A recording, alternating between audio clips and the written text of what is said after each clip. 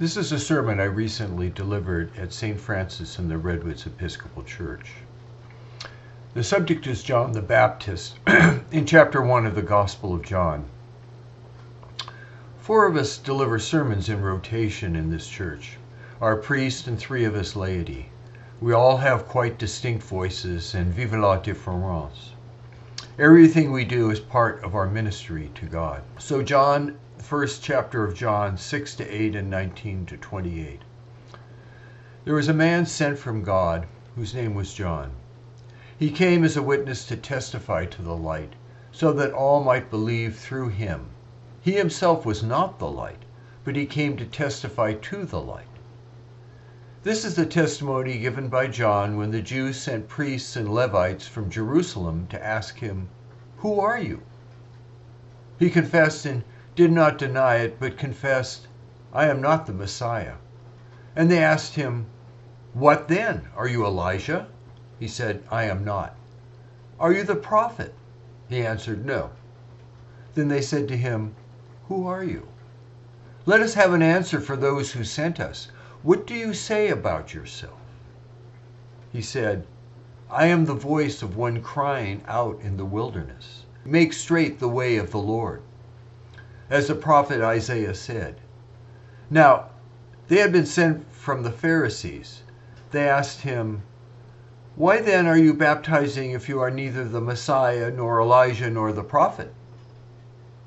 John answered them, "I baptize with water.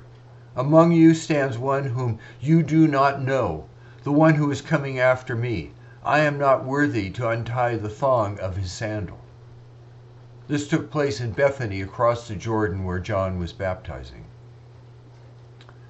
This one came to a witness in order that he might witness concerning the light, in order that all might believe through him. John the Baptist, I think, is misunderstood and seriously underrated. John needed a herald to proclaim his coming, and his cousin John was perfect for the job. In fact, too perfect. John tried hard to send his disciples on to Jesus, but had so much personal charisma that many never stopped following him. Think Han Solo and Luke Skywalker. As late as AD 250, the Clementine recognitions tell us that there were some of John's disciples who preached about him as if their master was the Messiah. There is even a separate Abrahamic religion, Mandaism, called Christians of St. John, that still has 60,000 followers to this day. It embraces John as the last and greatest prophet. The evangelical priest Bob Diffenbach describes John this way. By nearly any standard, one would have to admit that John is unique. He dressed strangely, wearing a garment of camel's hair and a leather belt. His diet consisted of locusts and wild honey. He kept the Nazirite vow, refraining from wine and strong drink. Filled with the Holy Spirit from the womb, he was a man of prayer who taught his disciples to pray. John was the talk of the town from the time of his birth. His father, Zacharias, a priest, and his mother had been unable to bear children, especially after she reached old age. John's birth was supernatural. When John began to preach, people came in large numbers to hear him. People from all over Judea and Jerusalem were going out to him and were being baptized by him in the Jordan River as they confessed their sins. John made baptism a ritual that prepared the repentant for the end of the world. I could only assume that he did this for years, earning the devoted allegiance of thousands. In the Synoptic Gospels, Jesus himself refers to John as Elijah, but in the Gospel of John, he declares himself to be only the voice of one crying out in the wilderness. This seems to have been a late attempt to minimize John's ministry. Perhaps that is why our feast of the Nativity of John is on June 24th, as far away from Christmas as possible. Luke 3. And the crowds asked John, "What then should we do?" In reply, he said to them, Whoever has 2 coats must share with anyone who has none, and whoever has food must do likewise. Even tax collectors came to be baptized, and they asked him, "Teacher, what should we do?" He said to them, "Collect no more than the amount prescribed for you."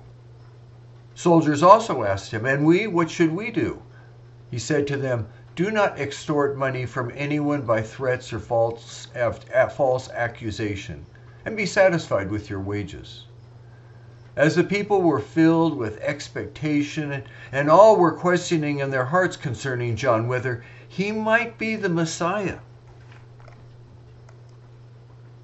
What can we learn from this?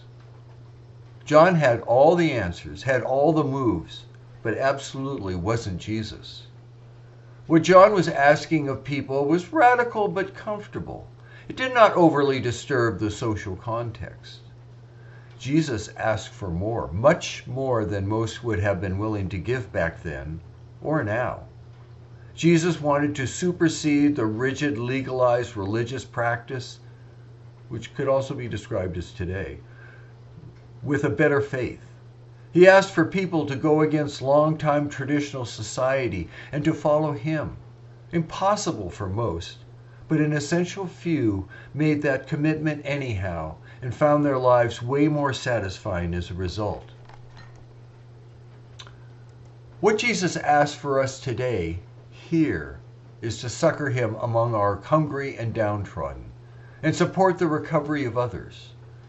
Our being the downtown church is so Jesus. The impact of our presence is huge. This month, we are all pledging what we can to continue our Jesus work here downtown. Carolyn Lewis, professor of homiletics at Luther Seminary, has this to say. The John of this third Sunday of Advent is the John that points to Jesus and says, "Behold, did you see him? It's the Lamb of God who takes away the sin of the world." For John's gospel, sin is not our moral laxity or the various transgressions we have committed that we so easily count up on a daily basis. Sin is unbelief, which has its tragic consequence, separation from God. Sin is unbelief, which has as its tragic consequence, separation from God. It seems that the last thing that separated God from God's creation was to know what it meant to be us. The last thing that separated God from God's creation was to know what it means to be us. What it feels like, sounds like, tastes like, smells like, looks like, just like us. So here comes Christmas. Let us all embrace this Advent with joy.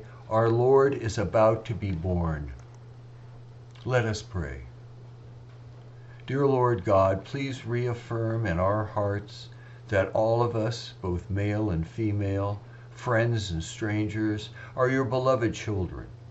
Pray that we see your face in everyone we meet. You once told us that what we do for the least of us is what we do for you. Amen.